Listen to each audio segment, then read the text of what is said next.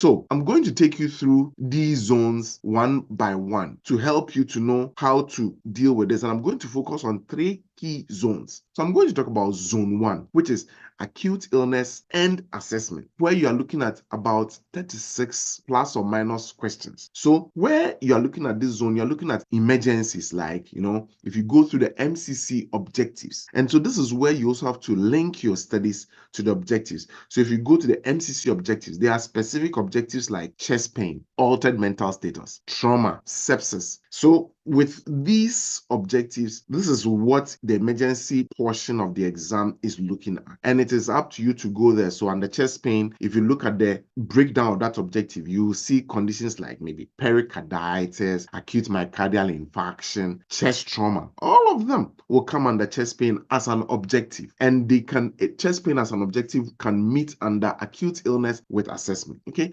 so you need to spot danger fast and act decisively. That is what acute illness is all about.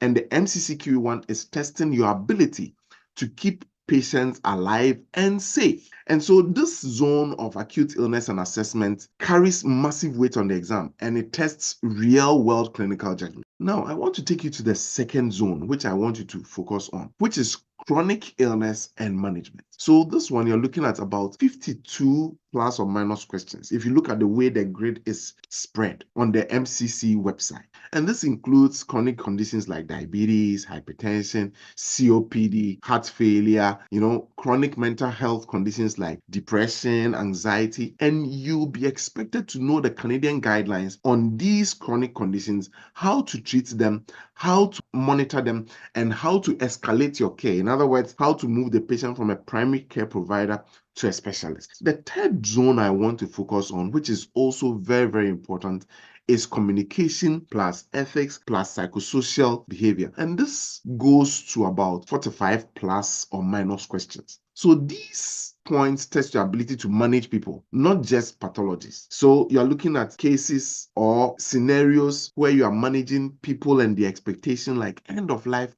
consent, capacity, cultural sensitivity, abuse, ethical dilemmas.